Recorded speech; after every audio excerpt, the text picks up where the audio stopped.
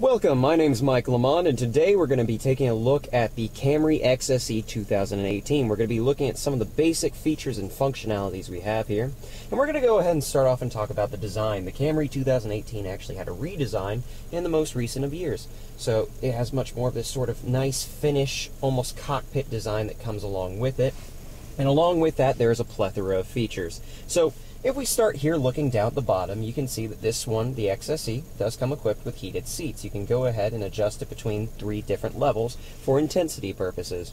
Alongside that, you have your gear shifter, your parking brake right here, which is a button, and then you have your 3 different modes for driving the vehicle. You have Eco, Normal, and Sport.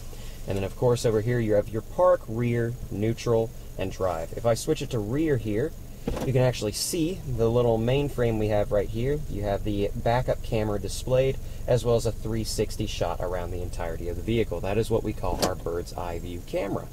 Now, looking a little bit further ahead, you have what is called the Qi charging system. We're very excited to be showing this feature, actually, because if we turn it on, you have a little power button.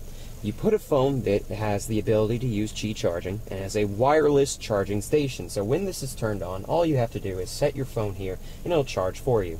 If you don't have a phone that's equipped with that, that's no problem. We have a USB port, auxiliary, and the cigarette lighter here for any sort of other phone that needs charging. Aside from that, we have your main sort of entertainment system. This is called our Intune audio system. It has a CD player as well as different systems to navigate from your audio, info of the actual vehicle, menu, which you can go ahead and select things such as your apps that you have installed, an apps and phone button, as well as the home system. And aside from that, you'll have your standard temperature control and fan intensity. So, my name's been Mike Lamont, and I hope you learned something today.